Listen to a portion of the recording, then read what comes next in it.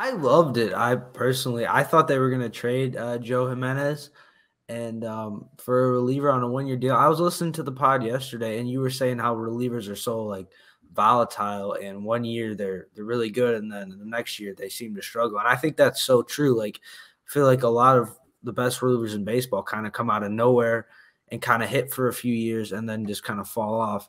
And I'm not saying that's going to happen with Jimenez, but the fact that you can get a potential everyday outfielder and a guy who can play infield too, and Malloy, I believe that's how you say it.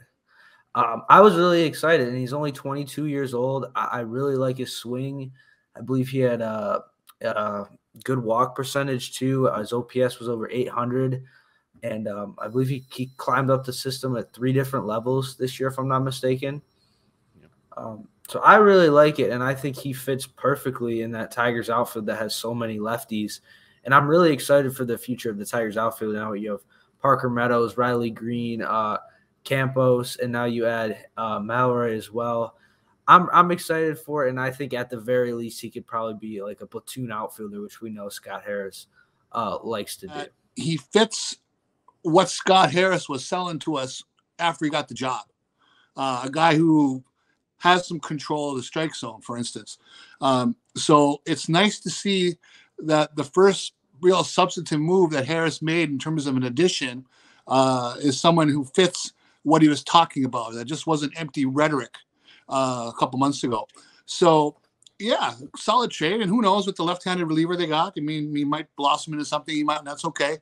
Joe Jimenez resurrected his career last year. There were certainly many times over the last few years I thought they would DFA him. But, you know, he hung on and did a good job and made himself valuable. So kudos to him. I hope he does well. I'm a prospect guy, so I love getting shiny new toys to go and evaluate. And I think Malloy certainly fits that mold. He is different from anything we've seen in a Tigers lineup, I think, for the last few years, because he can, I don't know how to put this nicely, take pitches out of the strike zone. He's patient. He doesn't just swing early and often.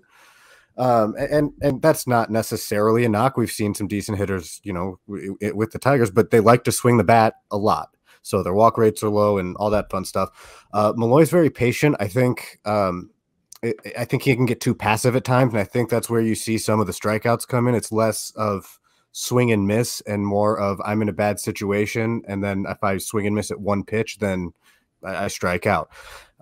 But he's very patient. He has really good knowledge of the strike zone, so he doesn't chase very often. I mean, his chase rate numbers, and this is, I think, coming straight off of Baseball America, was like 18% or something. It was ridiculously low. Like it's legitimate knowledge of the strike zone and feel for where the strike zone is. He pulls the ball a lot. He really tries to pull everything, it seemed like when I watched him. And so I wonder how that's going to play out with pitchers who can actually hit the outer half consistently. At some of the levels, he was just fouling those off and fighting off, to his credit, until he got a mistake over the middle around the inside half, and he can turn on a ball really well. Yeah, I don't think he's an outfielder based on the people I've talked to who have seen him play live. They say he looks uncomfortable out there. So I think long-term he's probably a third baseman. I've heard good things about his arm strength. I think it was a really good trade. I didn't look into the reliever at all. I don't know anything about Higginbotham.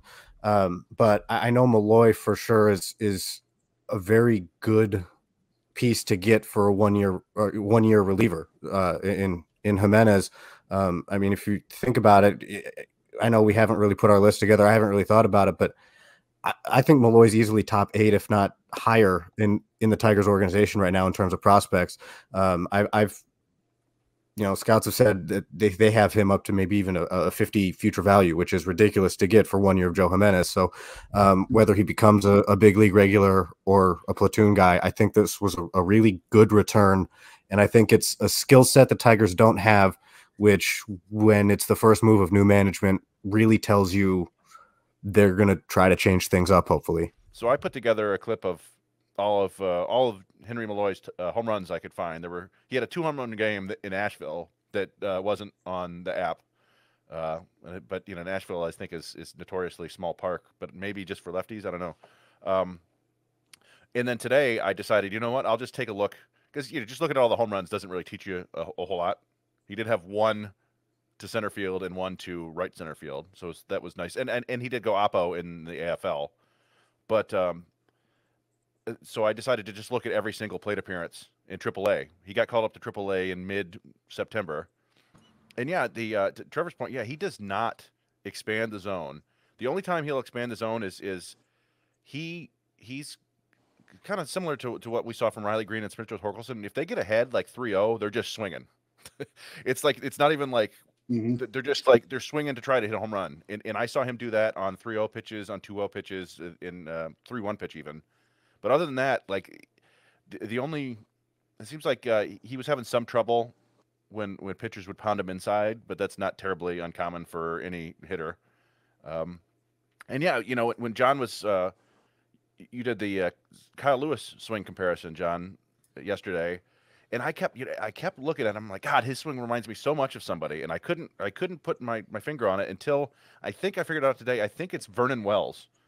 Okay. He's got this he's kind of crouched a little bit, and he's got this suddenness with his bat where it just he has a little bit of pre-swing movement, but then he's calm, and then he just kind of explodes, and it just reminded me of Vernon Wells for some reason. So I don't know. That's an old-fashioned comp right there. Well, it was like I was trying to come up with the swing. Like, God, the swing reminds me of somebody. Yeah, and Vernon Wells hasn't been, like a good big leaguer in what 10 years. I think I don't know when he retired, but it was just because he had kind of a unique swing. But yeah, I'm excited. I think he's going to start right in AAA.